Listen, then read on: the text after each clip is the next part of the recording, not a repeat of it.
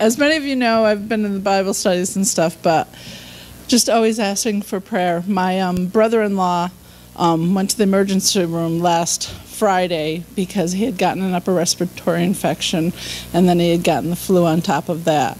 When he got there, he was septic, and they were really worried it was attacking his heart. And we had gone from there to ICU, and he had several surgeries, and they kept telling us that he wasn't surviving, he wasn't gonna live. He had infection attacking one side of his entire body. So after the surgeries, they said that they weren't going to have any other surgery and they were going to let him just die in peace. So they took all of the tubes and everything out. They stopped the antibiotics, and they said, you know, he'll pass quickly, and he didn't. And then they sent him upstairs, and they said he'll pass quickly, and he didn't. And 2 days later, they said he'll have passed by now, and he hasn't. And hospice came yesterday, and they said he doesn't qualify for hospice anymore because he's thriving. So we've gone from planning a funeral to just this amazing praise. But 5 o'clock tonight, wherever you are, we are asking everybody just to please pray for him. His name is Paul Hathcox. He's got a lot of work to go, but whatever God's plan is, we're taking it. Amen. But Hallelujah. Thank you, guys. Come on, Judith.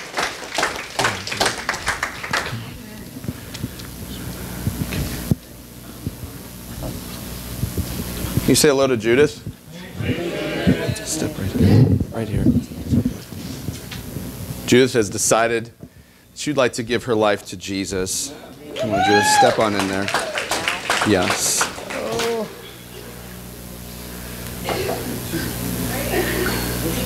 Yep, you're just right. Would you join me in praying for Judith real quick, please?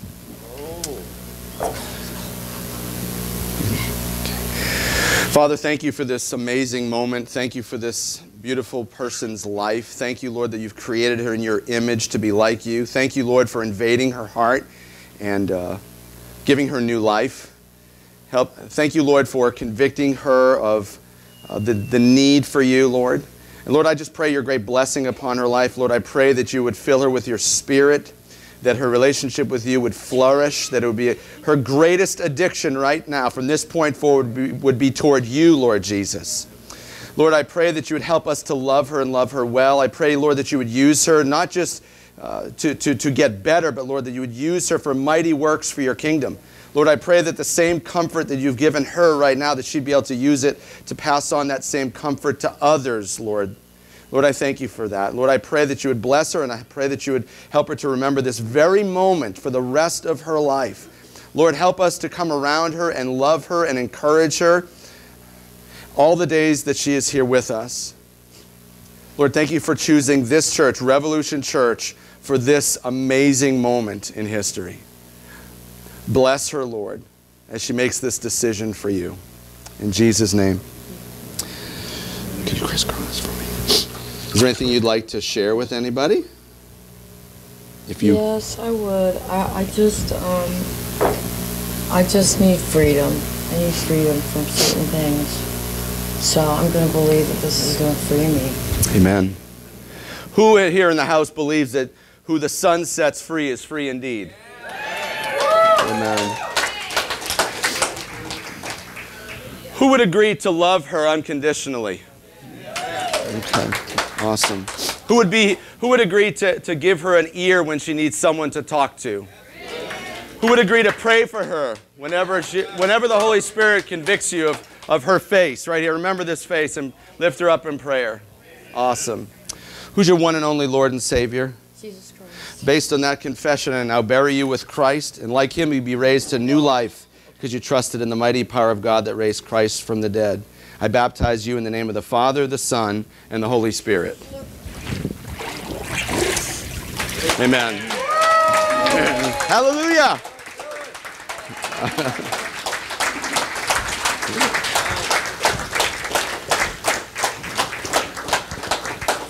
Could you show it to the bathroom, please? Awesome. Be careful, the cement is slippery. Praise God for what he's doing. Awesome. All right, why don't we give it up?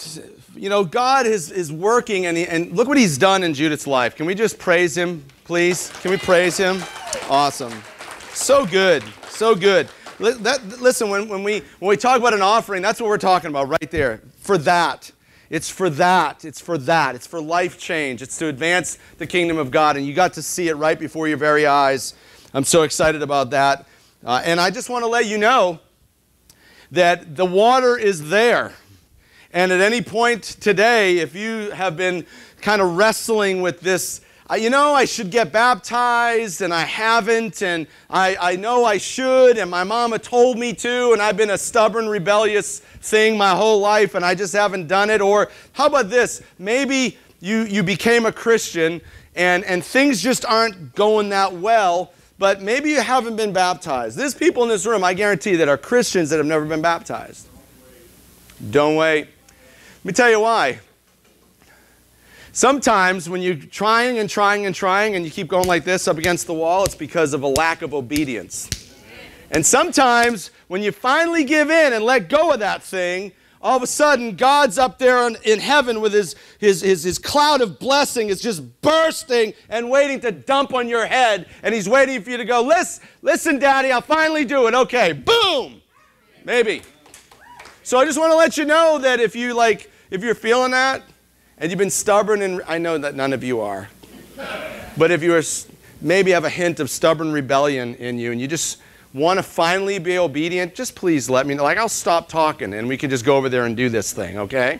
We got plenty of towels, I think. Well, there was lots of them. We'll figure it out. We've had people come in here, walk in with their street clothes, they walk out dripping. They have no towel, no change of clothes, but I think God would honor that, right? It'd be awesome. It'd be awesome. Do me a favor this morning. Open up your Bibles to Luke 24. And don't just sit here and listen to me. We're a Bible-believing, Bible-preaching church, and it's a great honor every week to say, open the Word of God. And so there's Bibles all over the place. Just go ahead and grab one if you don't already have your own, and you can open up one of your fake Bibles if you want on your computer, and that's fine too. It's fine, it's fine, it's fine. God can love those people as well.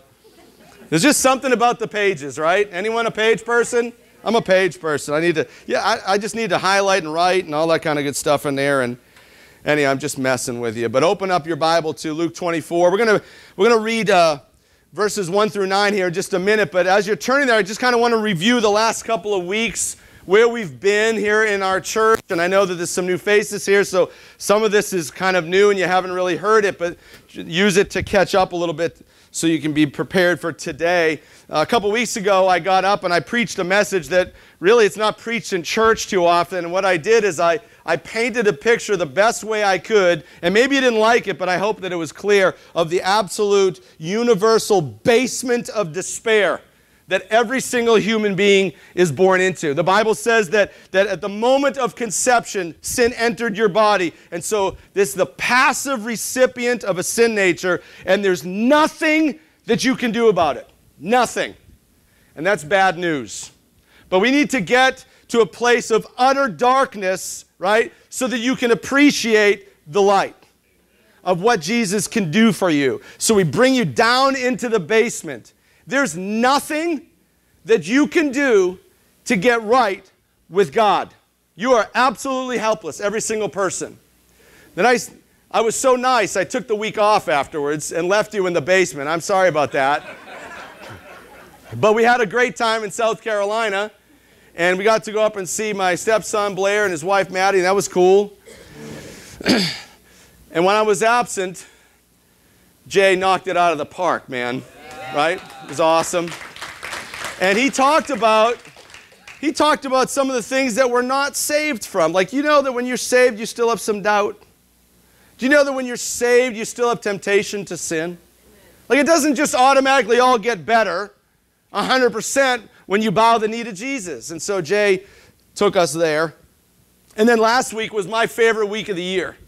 Last week was the week we celebrated Jesus going to the cross. And he gets up on the cross and he utters the three most famous, high-impact, powerful words that have ever been spoken. And can anyone tell me what that is? It is finished. And what does this mean, though? What does it mean it is finished? And so we kind of went through a couple different things. The first thing was that the story is finished. That the story of the redemption of the human race has been completed on the cross by Jesus Christ. That he'll continue to make you a little bit more and more like him day to day, but all that you need to be right with God is done on the cross. We also learned that the sacrifices are done. Like all of us do stupid stuff, right? Raise your hand if you do stupid stuff. We all do stupid stuff, and God knows we do stupid stuff, and so he gave his people, Herb raised 2 hands. 2 hands. Let's do the wave. We're all stupid. You ready? Whoa! Yeah. Why would you even agree to do that? That was awesome.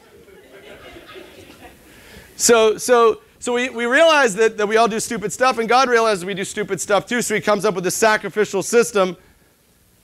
And so you have to make these blood sacrifices to appease God in the temporary. But the Bible says that that's not going to really cleanse us. It's just going to appease God for a moment. And then every year, every day, over and over again, keep sacrificing, keep saying, I'm sorry. But we learn that Jesus Christ on the cross, one sacrifice for all people, for all time, for all sin. Amen?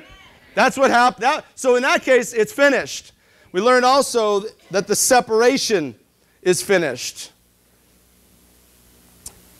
That means Colossians 1:21 that says that because of your sin you are his enemy and separated from him. We realize that we're separated from him, and so what God did is he gave us some priests, right? He gave us priests, and these priests would intercede. He'd come between this holy and perfect God and these sinful people, and he would offer sacrifices on their behalf to make you right with God. But it also says in the next verse, verse 22, that because of the death of Christ on the cross, it is finished, that he has brought you into his very presence, holy, blameless, and without a single fault. Amen. That's awesome. This is massive, massive life-giving way. We also learn that sin's control over your destiny is finished. That when you became a person, when you were conceived, like I said, you have this passive recipient of sin into your bloodstream. And that sin and death passed into every single person. That's just the way it is. But the Bible says that when Christ went to the cross, sin and death no longer had power over him or you. Amen? We also learned that slavery is finished. Slavery to the fear of dying. Our genome is to protect ourselves. That's what we do. We try to keep going, and we juice and we exercise. And you can juice all you want. I'm eating steak and bacon. But we try to live as long as we can and be as healthy as we can, because we only have this life. We only go around once, and so we want to make the best of it right here. Why would we invest in the temporary when we have eternal glory promised us? And so when you don't fear death anymore, that's freedom. Who the Son sets free is free indeed. But if Jesus dies and he stays dead, you die. And there's no hope, and there's no heaven. And if Jesus dies, well, then he's not the strongest, toughest, most powerful entity in all the universe. That means something stronger than him. And if that's the case, he's not worthy of worship. And if that's the case, he's not worthy to be followed. So in a sense, it is finished could be a bad thing. But my favorite word in all of Scripture is but. But. Luke 24, 1 through 9. But, very early on Sunday morning, the women went to the tomb, taking the spices they had prepared. They found that the stone had been rolled away from the entrance. Now, before we go on any further, I just got to remind you, if you're sitting at a table, you're in the amen section.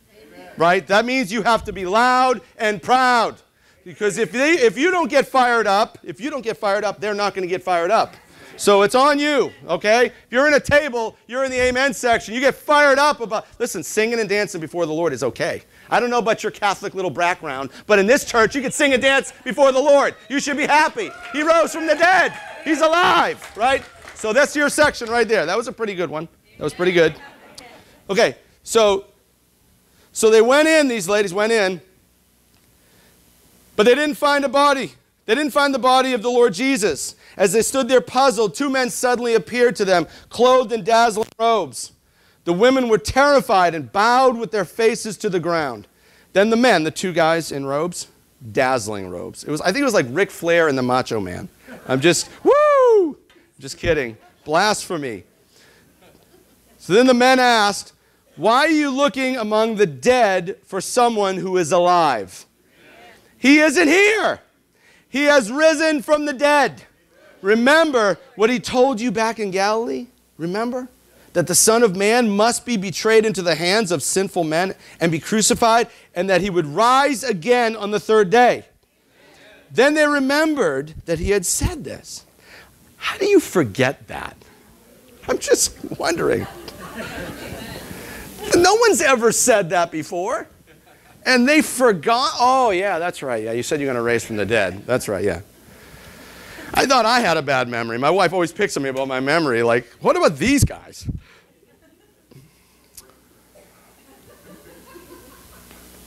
Then they remembered that he had said this. So they rushed back from the tomb to tell his 11 disciples and everyone else.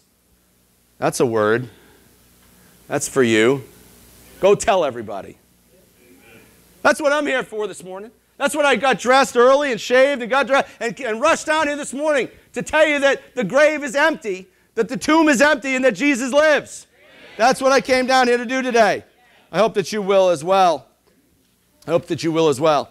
So the ladies, they go to the tomb, right? And it says that they were looking for the living among the dead. And it dawned on me while I was reading this, I read it several times, and as I was reading it, it dawned on me that really all of us do that.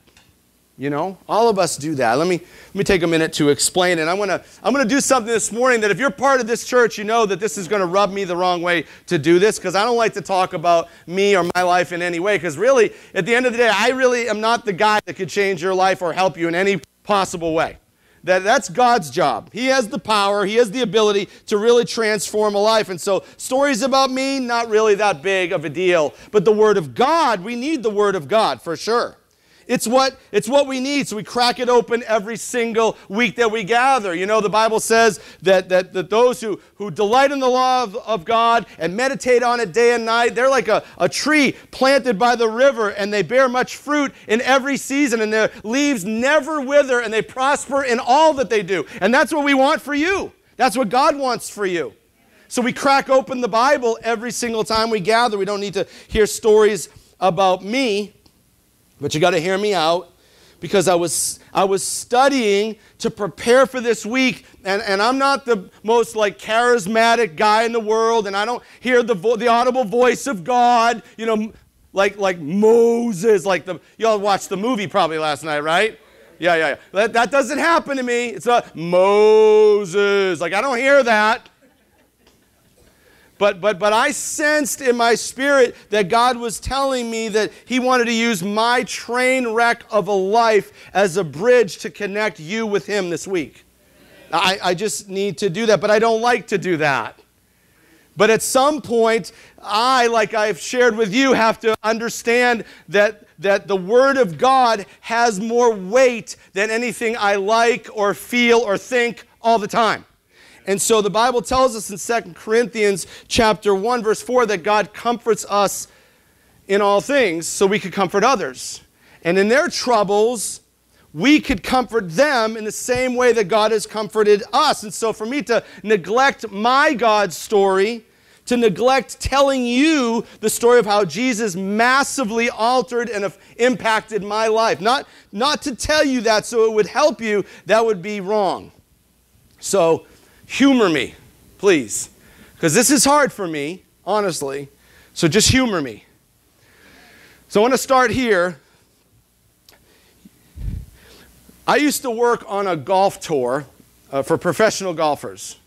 And I was not a very good player, so, please don't ask me to play golf because I don't like to play golf at all. But I do want to go to the Masters, just saying. Very soon, like it's this coming week, yeah, I think. Soon and very soon. So when I was a tournament director and a rules official. So I know it's hard to believe that golf actually has a referee because there's not too many fights and stuff, but there is a referee because we have rules, and so you have to enforce the rules, and people don't know what to do because every golf course is a little different, so they need a guy or gal to know the rules and be able to implement them. So I used to do that. Well, one of my favorite things to do when I was working on the golf tour is when I'm at these golf courses, not the ones that are in subdivisions like down here, but the ones all over the other parts of the country where there's like just a golf course and they cut it into like the woods. It's really beautiful. Well, when I was driving down the fairways doing my job, before the tournament would start, during the tournament play, if I would see a dirt path in the woods, that just intrigued me. It always intrigued me. I don't know about you, but like I need to go down that path. I need to go down that path because it looks inviting and it looks like, man, something could be down there, right? And so I would take these turns into the woods and I would go down this path because I always thought maybe, just maybe, I'd go down this path and it would open up into this scenic vista and there'd be this like mansion out there or a cabin in the woods or some amazing critter. And I would see something amazing, and so I would go down these paths. Well, 99% of the time, it was a path that led to nothing, except the maintenance crew was using it to dump their leaves and branches and stuff like that. That's, on occasion, you'd see like a deer or, some fox or whatever. It was never anything awesome, but I couldn't resist the temptation to go down the path because it looked so inviting. So why the golf cart story? Well, these paths, they promised something, but they never delivered. And I was like the ladies looking in the tomb. They were looking for the living amongst the dead, and I was looking for something big and beautiful and promising and life-giving in places that didn't offer it at all. But my looking in the wrong place was just a golf cart, right? It's just a golf cart and a golf path. So why does that even matter? Well, I thought that was the end of it. But, it says I said a minute ago that we're supposed to delight in his law and meditate on his word day and night. Why? Because it would bring life to you. And so I don't want to just preach it, I want to do it. So as I'm meditating on this and I'm thinking about it over and over and over again all week long, I started to realize something. It dawned on me that the cart and these golf cart paths that promised something awesome but never delivered, it was just euphemistic for my entire life. That was who I was. I was just like those ladies. In Hebrews 10 last week, I shared with you that Jesus gave us a new life-giving way to live. But my ways, where I looked, was everywhere but there. I didn't even know. And maybe that's you. Maybe that's you. Maybe the ways that you choose to pursue life in abundance is these ways that really don't deliver. And so I have a message for you this morning, and it comes in a question. I don't know, you guys ready to hear it? Do you come to receive something? Okay, so what I want to talk to you about is this. Here's the question. Put it up on the screen. Are your life-giving ways just dead-end streets? That's the question that I want to ask you, and you need to ask of yourself, and God's word is going to speak directly to that. See, we need to all choose our ways of life. We need to choose the avenues that we'll pursue for life and purpose and joy and happiness. We're all doing that, right? Well, here's the thing. Jesus said in John 14:6, he said, this is a very familiar verse. He said, I am the way, the truth, and the life, and no one comes to the Father except through me. Now, I don't know about you, but if you were in church at all, you know that these verses are used to preach about salvation. That there's no way you can go through Buddha or Tom Cruise or Oprah or any other religious thing, figure, framework, whatever. Like there's only one way to get there, and it's through Jesus Christ. Did you ever learn that?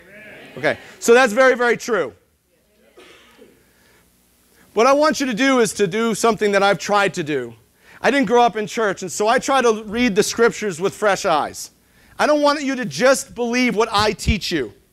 There's so much more to the Word of God than what I even could ever imagine or know. And so I want to do this. I want you to think about this. Don't think of it just as salvation. Think of it as life right now. He said, I am the way, the truth, and the life. Like, there's a way for you to live. It's my way. It's not just someday, like you have to go through hell for 50 or 60 years. It's going to suck completely, but then someday it's going to get good when you finally croak. Like, that is not why Jesus came. As a matter of fact, he said in John 10:10, I came that you might have life and have it abundantly. Now, does that mean life eternal forever? Yes. Would you agree? But what about now? Is it supposed to suck real bad? Pardon my language. I'm a work in progress too. But I just want to be real with y'all, right? That's just who I am. So it's not supposed to just be awful right now, and then someday it's going to be awesome and abundant and beautiful. That's not really the way it's supposed to be. The NLT that we use here, it translates it this way so you can get the point of the abundant life. It's a rich and satisfying life, right? And I would venture to say that your very presence here today indicates to me that you want your life to be a little bit better than it is right now. Because if you were rocking it on all 8 cylinders, you wouldn't be sitting here. You want it to get better. And Jesus said, I came to give you a better life, right? Not just someday. The Word of God also raises the bar here in Colossians 3:4. He says, the Bible says that Christ is your life. That he is your life. He didn't just come to make your life better, but that Jesus is your life, right? That means he's everything. That means he's not part of your life, not even the most important, best part of your life. Jesus, what? Is your life. Like, if we didn't learn anything else other than that this morning, that's life-changing. Because we all think, well, it's my life, I can do what I want with it. No, you can't. It's my body, the lady will say. No, it's not. If you're a Christian, it's Jesus' body. Amen. He owns you. You were bought at a price. The precious blood of Jesus bought you, ransomed you back from evil and into his kingdom. You're his child. You're not owned by yourself anymore. Christ is your life, right? That's what he said. So he's everything, right? Apart from him, I can do nothing. So this radical thing that some people do of the church, why do you go to church all the time? Why are you always going to church? Is that all you do is go to church? Well, what about church? What are we doing in church? We're praying, and we're serving, and we're helping, and we're worshiping. I mean, this is what we do, right? That's what Jesus wants for us. Studying his word, giving, gathering, reaching out, helping people. It's all worship. That's what Jesus wants for us. And he is our life. He's not something we squeeze into the nooks and crannies. He's our life. But see, the thing is much like a lot of people, I didn't care. I didn't give a rip. And I didn't know. Because nobody cared enough to tell me. I went over 30 years. Think about this. 30 years I went, and not one person shared the gospel with me. How is that even possible? How is it possible that in a country that claims to be 3/4 Christian, 75% of people in this country claim to be Christians, and a little well-to-do white suburban kid goes over 30 years and never hears the gospel? How does that even happen? It happens because people don't understand that Christ is your life. That it's not something you fit into the nooks and crannies. Some of us are here today, and you don't go to church, and you don't make praying and serving and worshiping and giving and gathering a priority. You're missing the mark. I lovingly will tell you that you're missing the mark, because if you're a Christ follower and you once said yes and you meant it, then Christ is your life, not a part of it. And so this is not something that's abnormal. It's not reserved for the radical Christian who goes to church on Monday and Wednesday and Thursday and Friday and Saturday and reaches out to the community and has people in their home for worship and breaking bread and praying with one another. No, that's what we're supposed to do. That's the average Christian, the everyday Christian Joe. That's what they're doing. That's what God called you to. But I didn't care because nobody told me. But, this is good news, I love you. And so I'm going to tell you, I don't know where you're going to go after this, but you're going to know today. See, I had two gods. Me and the world. That's who I was. I didn't care about anything else. And so, much like the path that looked good and promised something, I followed ways that looked good, but they were dead ends. And maybe you can relate with me. So my paths into the woods were, and I am not ashamed. I wrote a book about it. You can buy it, so I'm not hiding anything. But it was money, it was career, it was women, it was drinking, it was material, and it was marriage. They all promised life, but every single one of them were a dead end. And I thought that they promised the good life, and that's America, and that's what we go after, but I was wrong. I spent the first portion of my life in a home that was Jewish, but knew nothing of God. And then from the time I became a man, I'm not sure, I think I was a baby with a beard. But from the time I was 18 to about 35, I was sprinting down paths that I thought were going to have promise, but only finding another dead end. And you know what's really, really weird is that I lived all these years doing all this stuff, and many of you have or are right now. But you know what's incredible? If you rip open this old book, like thousands of years old, you're going to find that God addresses every single one of my paths. It's almost like he knew something. Yeah, I think I'm starting to get it. Right? Look in Luke chapter 12. Look in Luke chapter 12. Look at verse 15.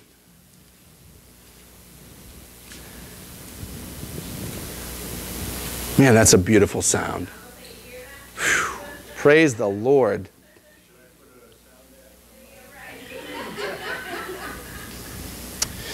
I want to say hello to Philip and Beth in Michigan. I know you're watching and you're loved, and we are praying that you'll find a way back here. So verse 15 says, this is Jesus speaking. Beware. Guard against every kind of greed. Life, that's what we're talking about, life, right? Life is not measured by how much you own. Why didn't someone ever tell me that?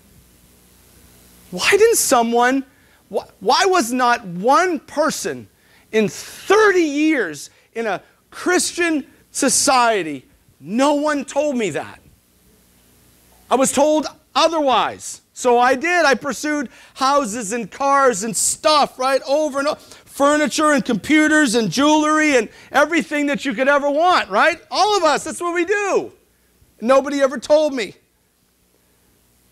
But then I found out that fads change, and technology changes, and styles change, and jewelry breaks, and it gets lost. Or it's gone when you buy your trophy wife a big fat rock the size of that tub, and she leaves and pawns it for her and her boyfriend. I'm just telling you about what happens. Why didn't someone tell me this?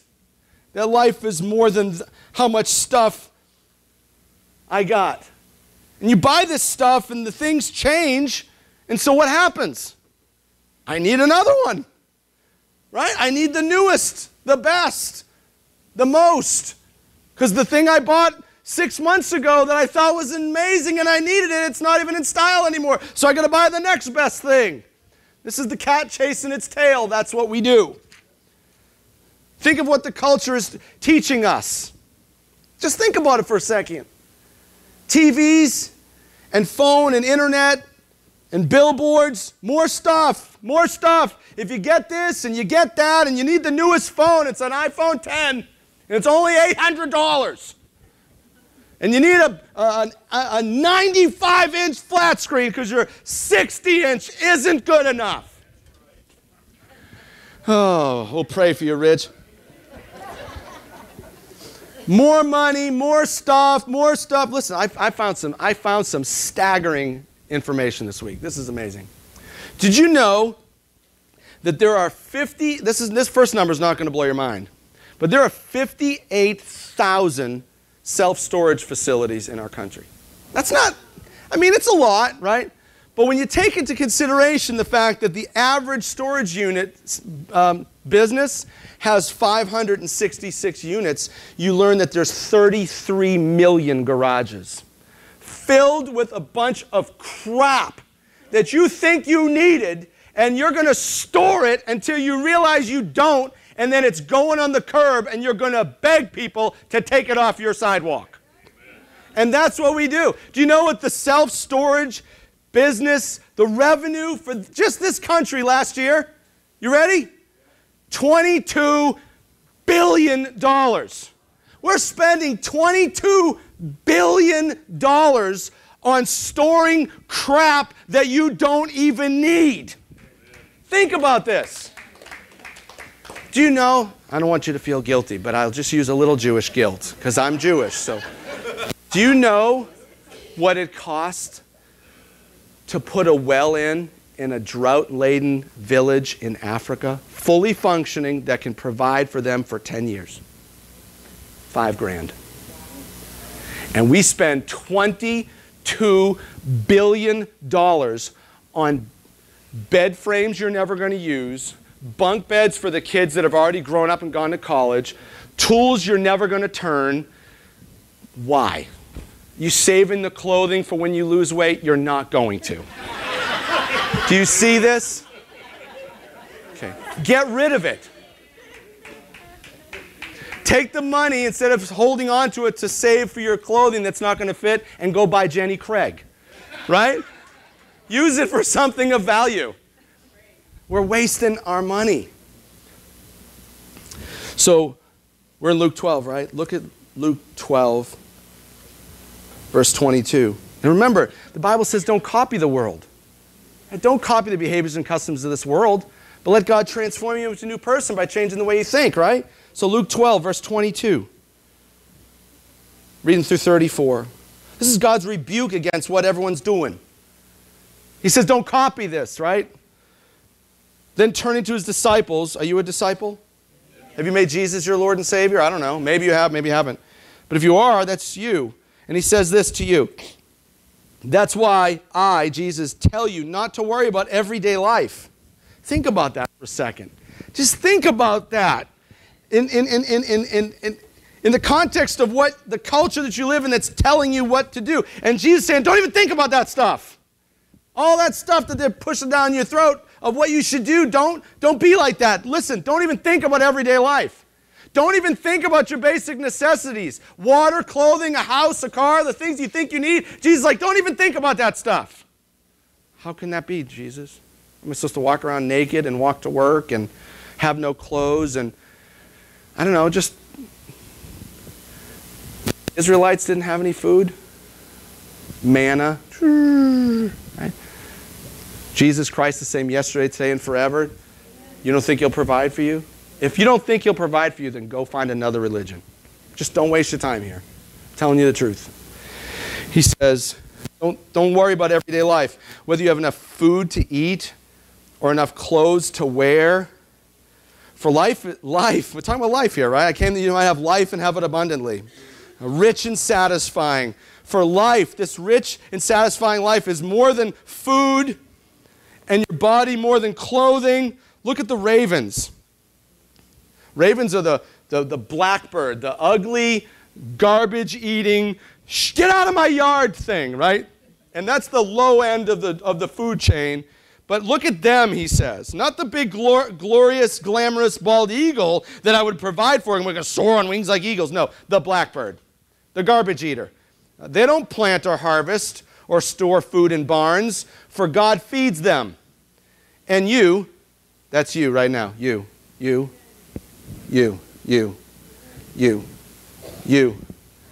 Anyone here? You're far more valuable to God than any bird.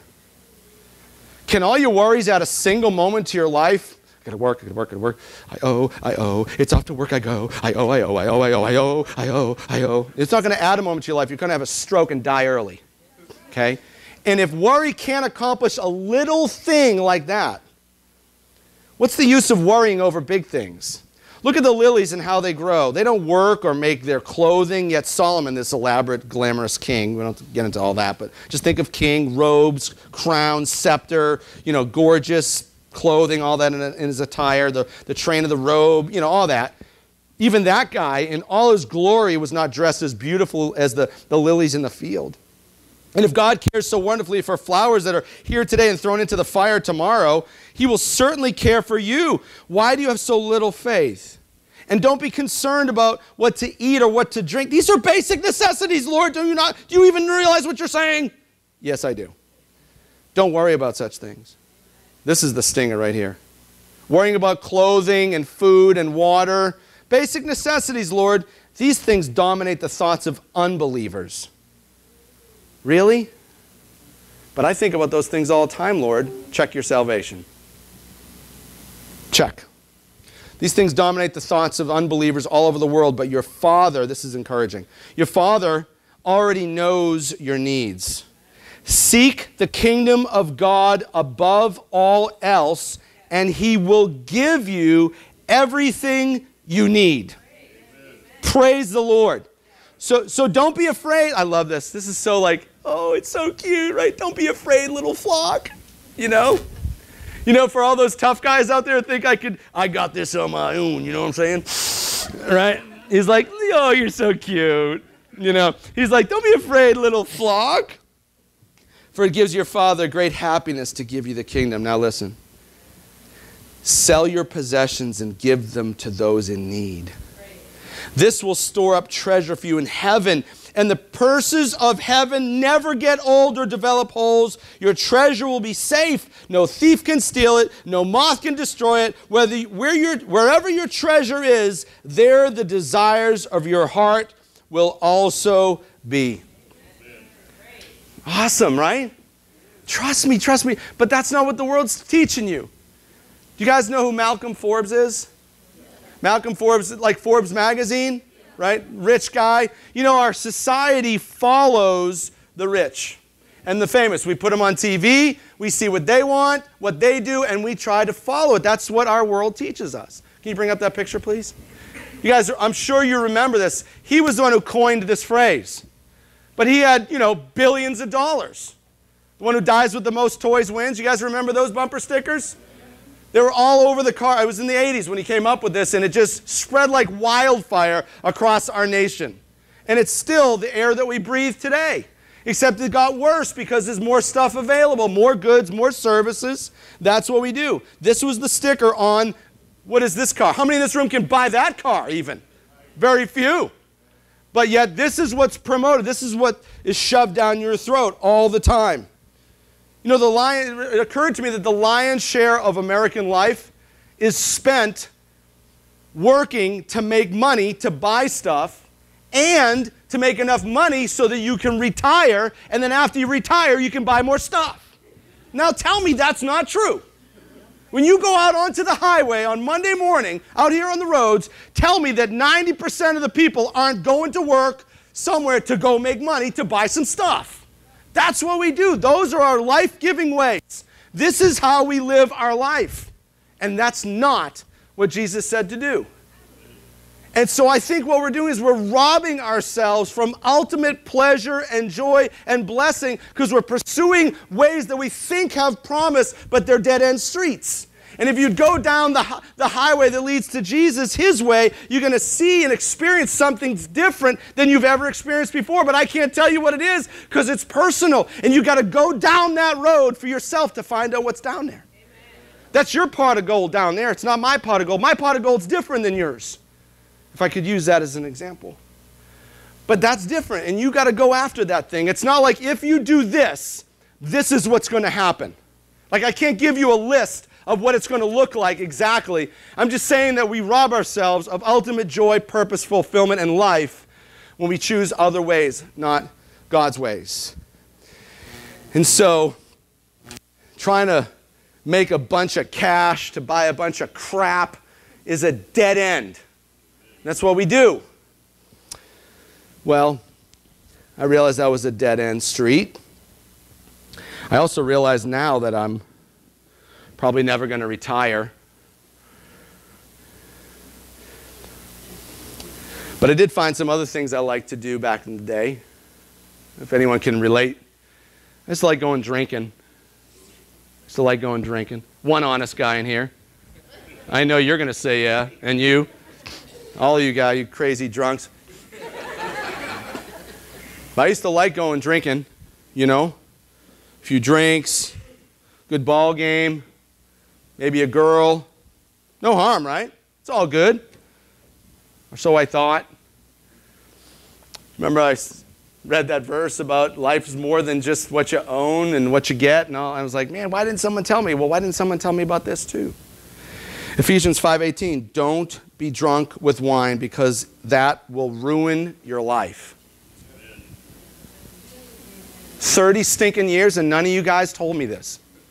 I had to go and go down that road myself and realize the pain that it causes because nobody would tell me the truth, that it's going to ruin my life. See, I was in this world just like you are, and I'm promoted all this stuff. I'm put on TV, and here's the light beer from Miller commercial, and everyone's super. Do you ever notice the prettiest people are in these ads? And they're dressed so nicely, and they're smiling, and it's good, wholesome fun. They're holding up their beer. Yeah, it's awesome. Everyone's laughing, having a good old time. Oh, this is great. But the reality is that your money is blown. DUIs, unwanted pregnancies, STDs, car wrecks, and people die. You wake up next to the highway in bushes covered in urine, and you lost your phone, and you lost your wallet, and you cheated on your spouse, and your kids are growing up with no dad because you're a one-nighter, and people are dead because of your wreck. Am I just being too real for you guys? I mean, is it too real for Easter? Everyone's got their suits on in churches, right? But this is the reality. This is what we're living. And I lived it. And I was like Solomon. I didn't withhold any good pleasure from myself. And I learned that this was the reality, though. It wasn't like the bear commercials at all. Jesus gave us a different way to live. A life-giving way to live. Remember Romans 12:2, don't copy the rest of the world. This is what everybody's doing. Don't be drunk. It will ruin your life. But here's the next verse. Ephesians 5:19. I didn't know this.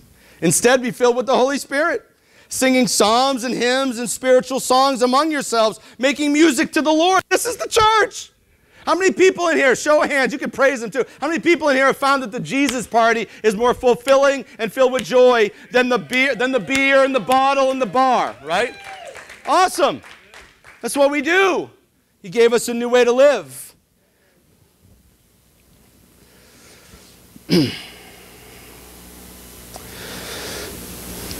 So a different subject though. Last week you guys know that my auntie, we say aunt, you know, because I'm from Boston. Auntie Ellie, so she passed away. She had cancer, and so I went over and I visited. I went to go pick up my mom. She was here from Massachusetts to visit. She wanted to try to get to the house and say goodbye to her sister before she passed, but she wasn't able to get here on time. But she went to the house to be with her two daughters, Marlene and Heidi, and you know, just to comfort them and stuff like that. And so I was on my way to pick up my mom. Meredith had picked her up from the airport and brought her to Auntie Ellie's house. And she was there. She was ready to come back to our house for the night, though. And so I was on my way out to Deltona to pick her up. And I said, well, I want to come inside real quick and say hello to Marlene and Heidi. And she's like, oh, well, that's fine. But Moses, just please don't preach.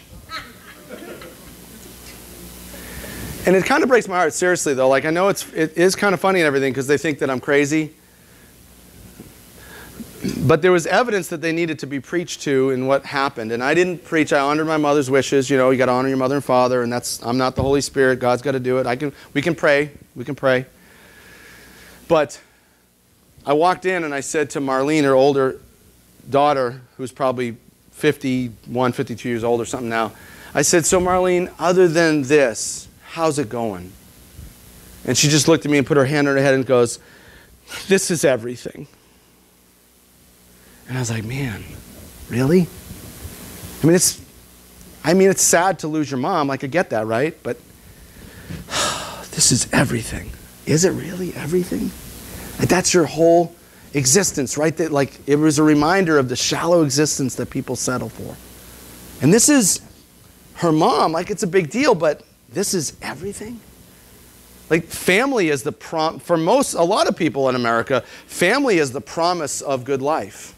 We want to pursue the family, because the wife and the kids, and that's going to be pleasure and purpose. And I was like that too. I thought marriage would solve my problem of no purpose and fulfillment. And, you know, we'll have a wife or a husband and have a few kids and a dog and a house and a car, and, you know, and my family is my life. And it's like that in America, big time. Family, family, family, and band and baseball and soccer and ballet. And we're going to go do all this stuff, and I'm going to find joy and happiness in that. And if I pursue those good things, all this other stuff of booze and women and all this debauchery, that's going to be dead now, because I'm going to dead end.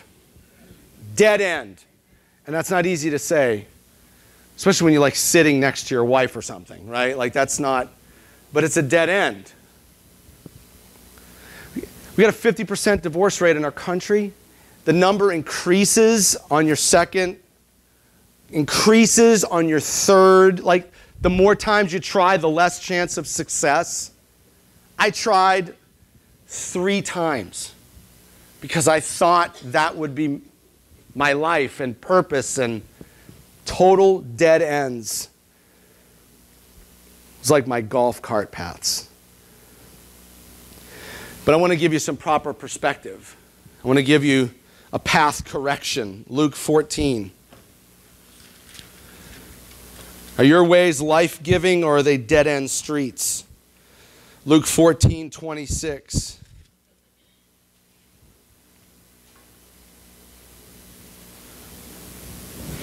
Jesus says, if you want to be my disciple, now listen, he said, I came that you might have life, rich and satisfying life. So if you want to be that guy or that girl, you got to have a perspective change. I came that you have life. That doesn't mean you came, you said yes, and then you do what you want and expect what he wants to give. No, that doesn't happen. You can't circumvent the system. He said this, if you want to be my disciple, you must. How much wiggle room? Show me how much wiggle room is in the word must. Show me. None, right? None. So there's no option here, is there? Would you agree? Okay. You must, by comparison, hate everyone else. That doesn't mean you hate them. You love them. Love the Lord God with all your mind, heart, soul, and strength. Love your neighbor as yourself. Love your wife as Christ loved the church, right? We're supposed to love. But in comparison, your love for them should be nothing compared for your love for Jesus Christ. Amen. Your father, your mother, your wife, children, brothers, and sisters, look at this. Yes, even your own life. Otherwise, you cannot be my disciple. Let me just throw this out there. Life-giving waves, maybe they're dead-end streets. Maybe you're pursuing family and band and soccer and baseball. I'm going to be a good dad. I'm going to be a good mom. Pour into my wife. Pour into my husband. All that stuff. But you're not wringing out of your life all that Jesus would have for you. Maybe it's because you're putting your family before your Savior. There's a life-giving way. And family first is not it. Jesus first is it. Okay? And I'll tell you one thing. And I learned this, guys. I'm talking to the men now. I don't know much about ladies. I don't know you, and I don't know what it's like to be you. But I know for me, and the guys, some of you know this, and some of you need to hear it, that when you put Jesus first, you're going to be a rockin' husband. But you can try to be a rockin' husband and not put Jesus first, and she's going to go find someone who's a rockin' husband. Just being real. Get the vertical right, and everything horizontal takes care of itself. Right? Here's some more perspective. Luke chapter 9. Look at verse 59.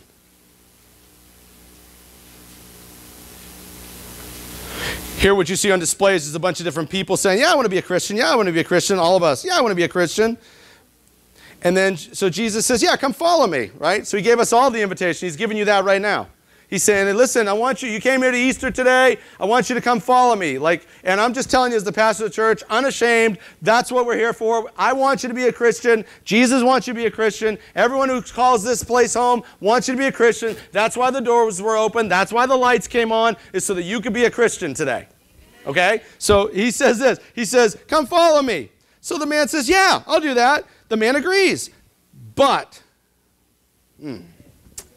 here's that word. Sometimes it's good. Sometimes it's bad. There's good butts and there's bad butts. Stop. This place is holy. Whoa.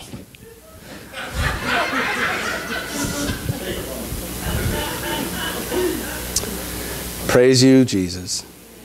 The man agreed, but he said, Lord, first let me return home and bury my father. So I think about that. I think about Marlene when she said that. This is everything.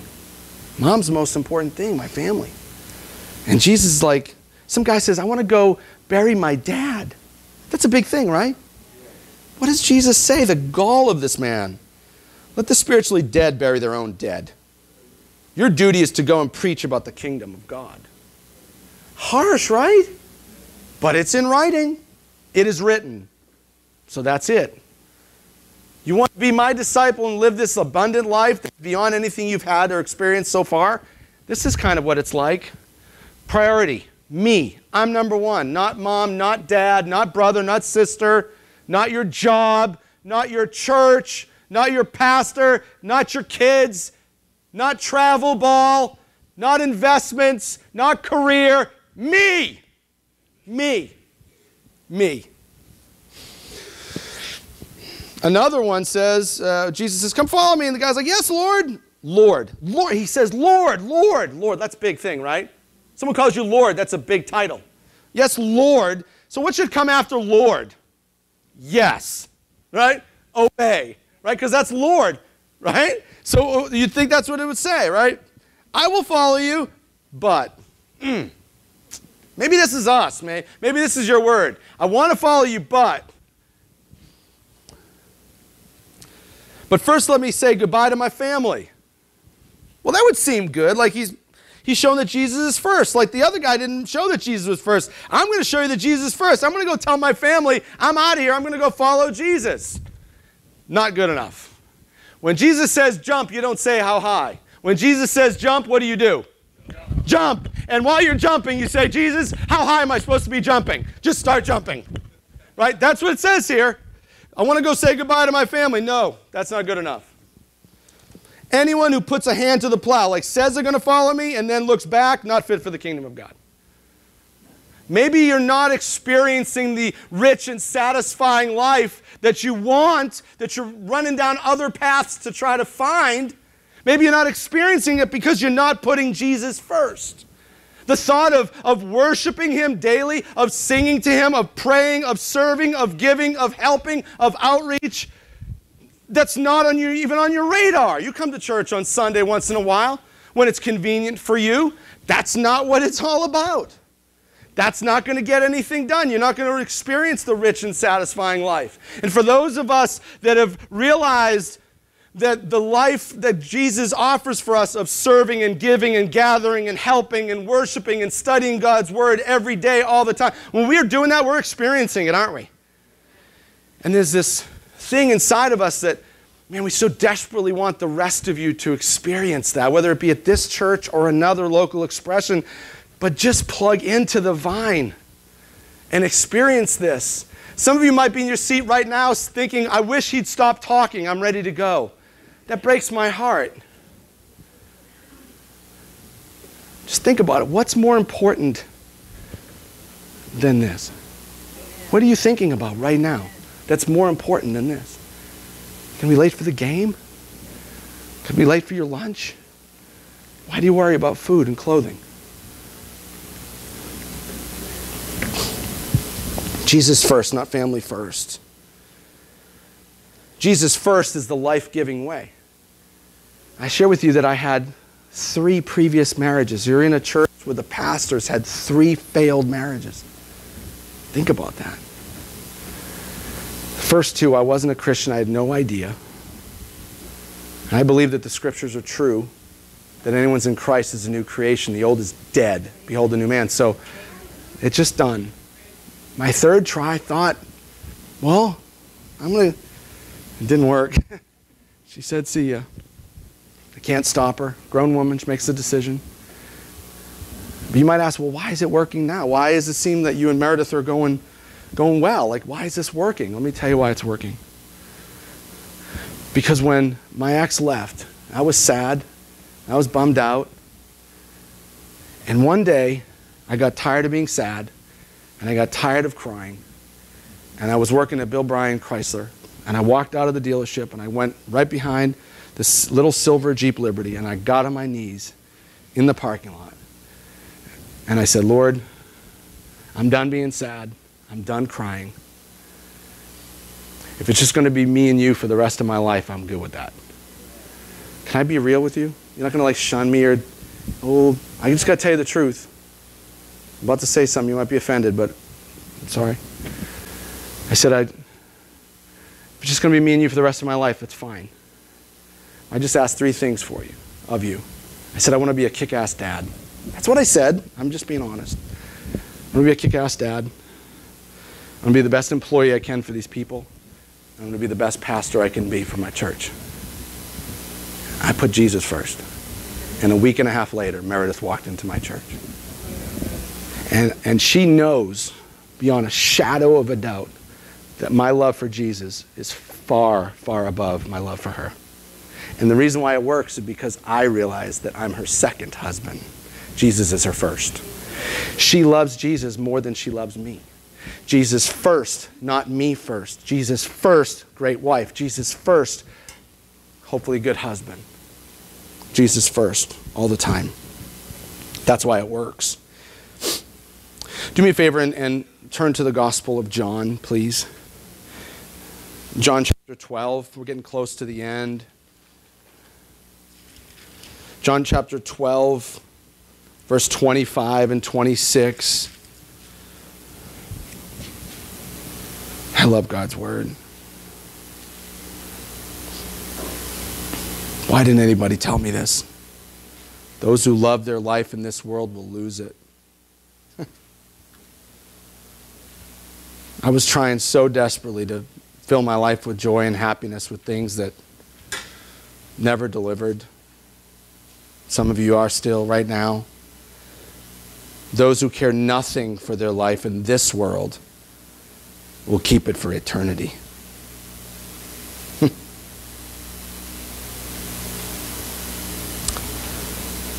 2 Timothy 2, 3 and 4, it says that soldiers don't get themselves wrapped up in the affairs of the civilian world. Because if they do, they can't please the officer that enlisted them. If you became a Christian, you became a new person, and you entered into a new family with new standards, new morals, new perspectives, priorities. Like you're in the Lord's army now. Remember that song? Because I'm in the Lord's army. Right? But you're in the Lord's army. And the Bible says we're not supposed to be wrapped up in the affairs of this old world like everybody else is getting involved in. I went to go visit Blair last week, or the week before, right? We went to Fort Gordon. It's like a whole other world in there. Did you ever go to an army base? Or a Marine? Or any of those bases? Like it's like their own little world. They don't live by the same standards that we do out here. And God's saying, listen, if you're a Christian, you don't live by the same standards or values and the same perspectives as all the other people out there. You live in a different way. Because if you wrap yourselves up in the affairs of this world like everyone else, you cannot please the one who enlisted you. Do you know who that is? Jesus. Who wants to please Jesus? I do. So bad, I just want to hear him say, well done, right? Anyone? I just want to hear that. And he says, if you want to hear that, you can't be doing everything that everyone else is doing. You have to change your way. You have to change your way. Your Heavenly Father already knows all your needs. Seek first my kingdom and live righteously, and He'll give you everything you need. So listen, it's Easter, man. It's Resurrection Day. And there's no doubt Jesus kicked death in the teeth. And He rose from a cold tomb, and He lives today. And that's awesome news. And we're here to celebrate that for sure. Jesus is definitely the baddest dude on the playground. And I get that. That's awesome. And if you're a Christian now, or you're about to say yes to Him when we're getting ready to close, you're about to become a Christian this morning, maybe you feel it on you and you want to, like, that's awesome. And if that's the case, then because Jesus rose, you're going to rise. And he's there in heaven right now setting up a place for you. And one day the clouds are going to open up and Jesus is going to come down wearing a robe dipped in blood, a sword out of His mouth. He's going to have a tattoo on His thigh that says King of Kings and Lord of Lords. And He's going to come gather you up and take you home with Him. Like, that's awesome. But if I was a gambling man, and I'm not, but if I was, I would venture to bet right now that 100% of the people in this room are probably going to face tomorrow. And tomorrow, according to history, according to the odds, tomorrow's probably not the day that the clouds are going to open. It may, but probably not. And that means you're going to have choices again to make. That means there's going to be an opportunity for you several times a day, if not dozens of times a day, to make choices. This way or His way.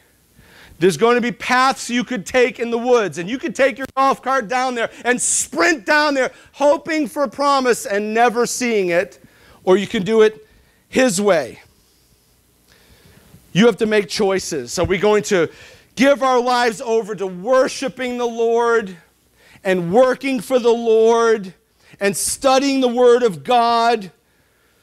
Or is it going to be anything else?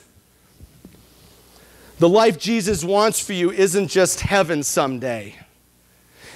In Romans 8:11, it says that the Spirit's desire is to give life to your mortal bodies. When's that? Right now. The rich and satisfying life is for now. And we could choose it if we desire. It's Jesus and His ways or any other way. The choice is yours. Life-giving ways or dead-end streets. I close with this. Jesus is a way better pastor than I ever will be. And so I want to step aside and I want to let Him close with an amazing offer. I'm going to bring it up on the screen, and I would love if you would read this aloud with me. God's reading this over you. You know, the Bible says in Zephaniah that He sings over us. So when you sing songs to Him, which are just musical prayers, He's singing over you. So right now, let's just do this. Let's read this amazing offer that Almighty God has given you today. Can we do that? And then we're going to stand and listen. We got 3 songs to sing. And I would love it if you would honor the Lord and you'd sing from the bottom of your heart praises to a resurrected King that deserves it. So why don't we come to our feet, please? Come to our feet. And let's just speak these words from the Scriptures, and then I want you to sing.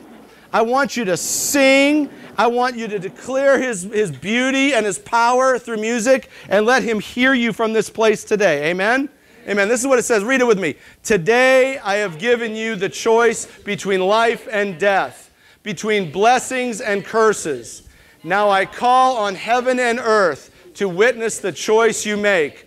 Oh, that you would choose life, so that you and your descendants might live. Amen. Let's worship the King.